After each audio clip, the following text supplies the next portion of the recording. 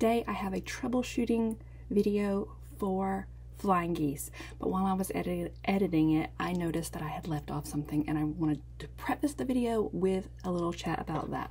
All right, so first, this is a flying geese unit. Flying geese unit, it's not a goose. A goose implies one, but this is multiple geese, flying in a V. It's a geese unit, flying geese unit. All right, so pet peeves out of the way. This is a pretty perfect flying geese unit. And the reason you know you've done a good job is when it comes out the right size, you have a perfectly straight edge happening right there at the bottom, and you have at least a 1/4 inch of space right here. And I have an entire video tutorial about how to make 4 at a time flying geese, and I include all of my tips that I know to get them looking like this.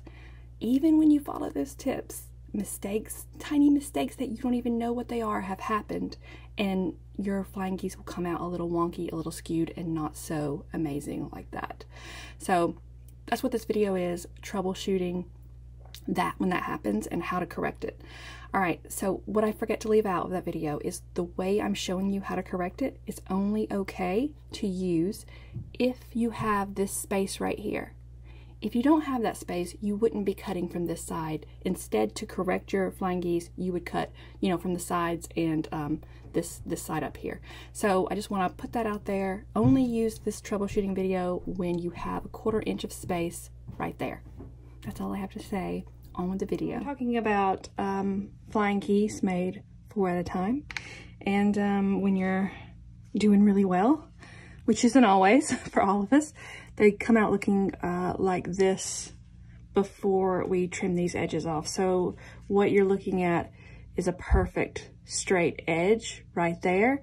And there's at least a 1/4 inch or maybe a little bit more between this point and this edge, where all I would need to do is just kind of go around the flying geese unit and it would come out the right size. So it would come out like that.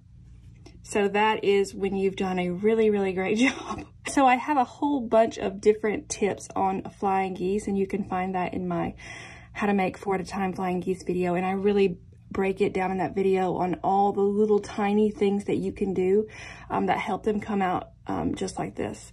But being things the way they are, you can't always 100% of the time make them come out great. We can only try to get that. So when they don't come out great, they look like this.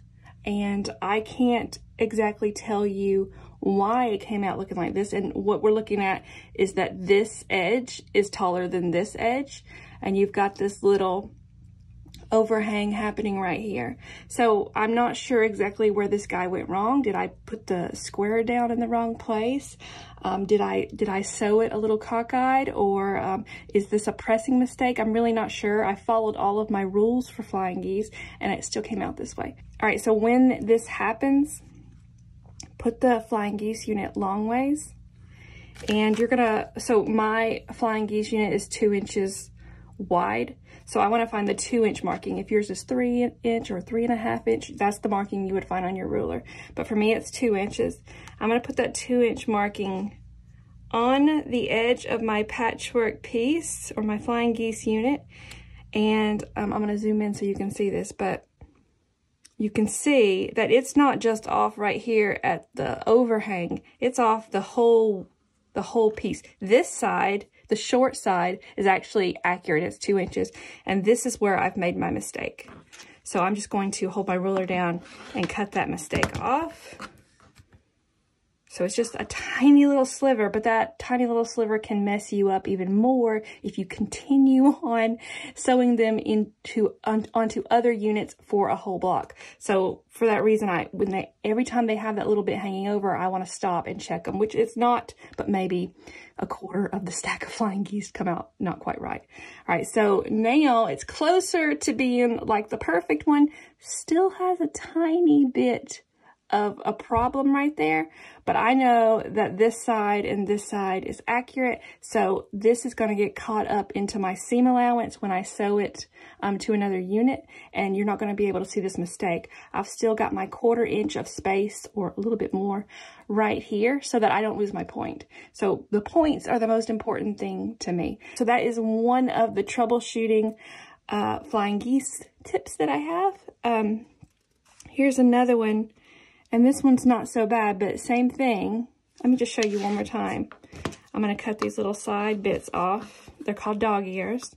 I'm going to cut the dog ears off, put it long ways to me, find my 2-inch line, put it on the edge of the patchwork piece. And look, on this one, it's a little bit different because I only need to cut off the dog ear. So in this mistaken flying geese unit, the high side was the correct side, and this short side is actually wrong. So now I'm missing a tiny little bit right there, which again, I can hide in seam allowance, but I need to, you know, just be careful. There's no chance of me losing my point on this one because I've got, you know, plenty of space, but just kind of watch when they have that overhang. Like I said, some of them come out just right, and some of them don't. That one's actually the worst one I've seen so far. So I don't know where I went wrong. I followed my rules, but they still came out a little wonky. So anyway, that's the tip.